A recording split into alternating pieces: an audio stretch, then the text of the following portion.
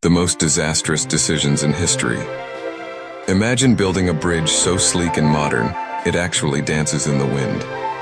Welcome to 1940s Tacoma Narrows Bridge, nicknamed Galloping Gertie. At the time, suspension bridges were all the rage, and engineers aimed to create a lightweight, flexible structure to span Washington's Tacoma Narrows. It looked elegant on paper and seemed like a cost-effective marvel. But as soon as it opened, drivers noticed the roadbed rolling and twisting like a carnival ride. Why?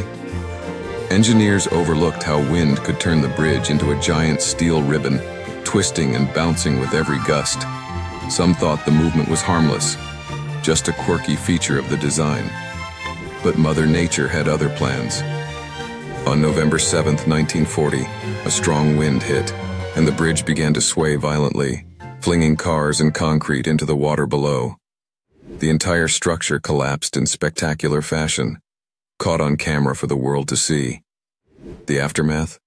Millions lost, reputations ruined, and a crash course in aerodynamics for bridge builders everywhere. Like this and follow to learn more.